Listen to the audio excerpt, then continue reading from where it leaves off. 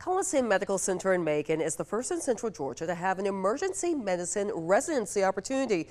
But it's one of their doctors that makes the program even more special. Courtney Jagabazi introduces you to Dr. Christopher Cricket Davis, the resident with a history at the hospital that dates back over 30 years. It's a story that comes straight from the heart.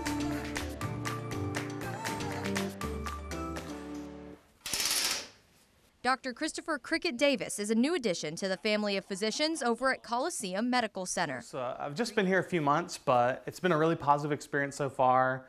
I have to say the people here have been the best part. But his story with the hospital goes back more than just a few years. So I was actually delivered here at Coliseum Medical Center back in 1983.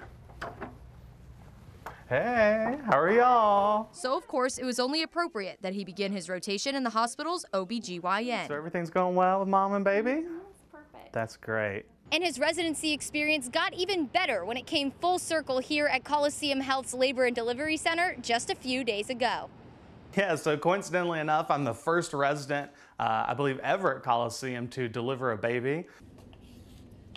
There's definitely a lot of excitement. It's a happy time, but you also want to make sure you're doing everything right, everything goes well. So it's a very exciting opportunity, especially coming from the emergency medicine background. That's the thing I like anyway, is that fast-paced environment. Which Davis now gets to experience. Literally delivering the next generation of doctors. Where his life began.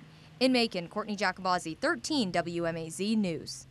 And Davis says he looks forward to finishing up his rotation in the OB/GYN before he moves on to anesthesia. We wish him the best of luck.